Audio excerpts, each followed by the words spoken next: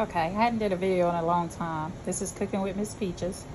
I'm making my own Korean soup, so I want to show you what I have in this platter. I have cilantro in the middle. I have tofu, onions, bean sprouts, spinach, oyster mushrooms, and I have jalapeno peppers and red peppers and artesian orange peppers.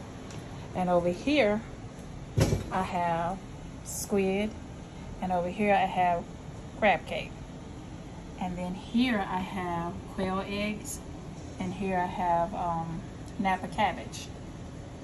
And then in my rice cooker, of course, there's rice, white rice, and this is my sesame seed oil that I put on top.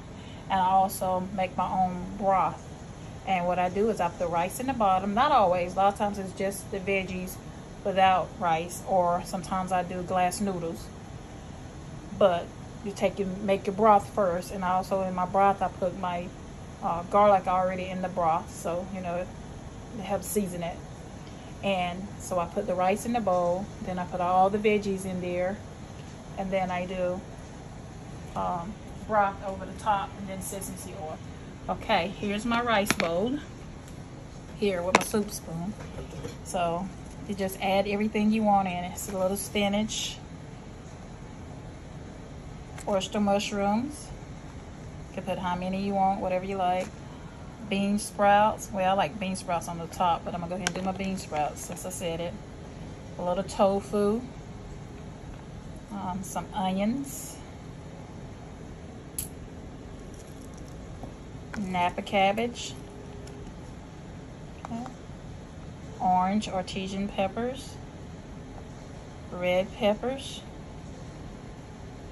and some jalapenos. You don't have to do all those peppers if you don't like really spicy stuff, but I do. So I have 3 quail eggs, some crab cake, and squid. I don't want a whole lot of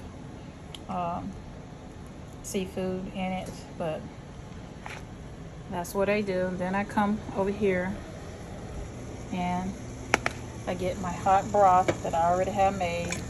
It has garlic in it, and also I already have a little bit of sesame seed oil in it. It gives that flavor. It makes the house smell like you are cooking Asian food. And I also have some red peppers in case I want to spice it up. So this is what I do after I get everything in the bowl.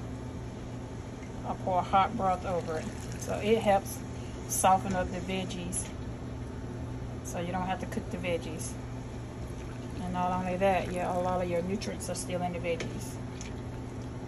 See, I pour the hot broth over until I actually see the broth over the top of my veggies. Like this should do it.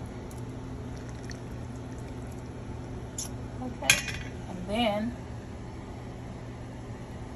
I take my sesame seed oil and just squirt just a little extra on it. And if you have sesame seeds, you put sesame seeds over the top. So this is how I do my Korean soup, or Asian soup, whatever you want to call it. And it is very, very good. So this is Cooking with Miss Peaches. Until next time.